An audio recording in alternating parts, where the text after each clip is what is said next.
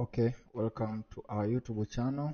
This is the sales forecasting in machine learning tutorial series, and this is our 7th video in this tutorial series. Just to remind you of what we covered in our previous tutorial. In our previous tutorial, we learned how to save or how to export .csv dataset into your computer, and in this tutorial we are going to train a logarithm by using our data, which is x and y. So we are going to use linear regression algorithm. So let me put comment here, fitting the model.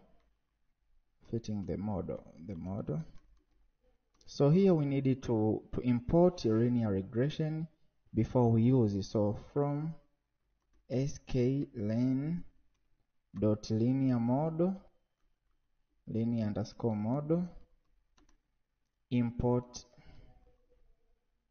linear, import linear regression, should be something linear regression. Yes. Then we need to store or to make an instance of linear regression, because linear regression is like a class, from linear model in sklen. So we have initialized an instance for this class. So linear regression, yeah, something like this, then enter. So linear regression is referred by variable named as CLF. So CLF dot score, then bracket x y. So okay, no, we first need to fit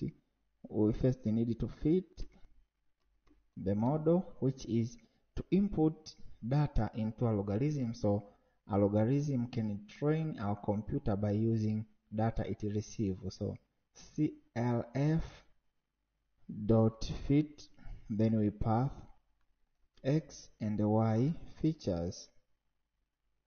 Yeah, that's it. Then after this, will print the score or like a performance. So let me run this cell and see what's happened. Let me run this cell and see what's happened. Now you can see the score of linear regression is 69%. So this is 69 accuracy. Somehow is reasonable.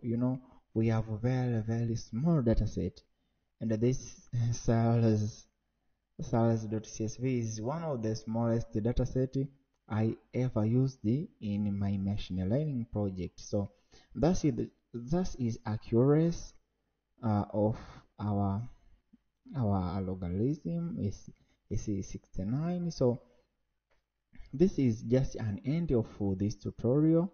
Our main task was just to train linear regression, then to print out its performance, which is 69.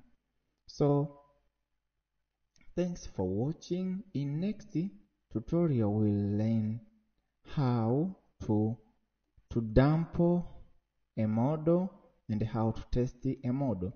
So thanks for watching. Do not forget to like, put comment and subscribe for next video update.